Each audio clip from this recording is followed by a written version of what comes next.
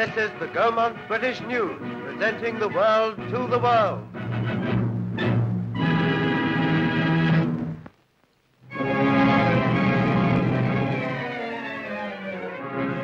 Mr. Churchill has told us that the Royal Navy's strength in the Mediterranean has been approximately doubled. And these latest pictures from that theatre of war show how another attack by bombers has proved ineffective and costly to the enemy.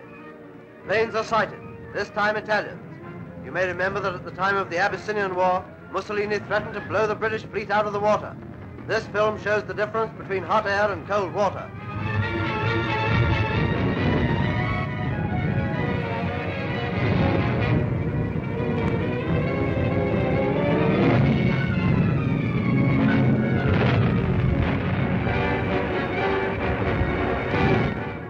Seven enemy planes were shot down by the British skewers and anti-aircraft fire.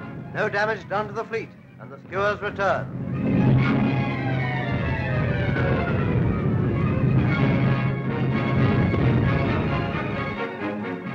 The ship's company received their pay packets, but the gratitude that we owe them cannot be measured in pounds, shillings, and pence.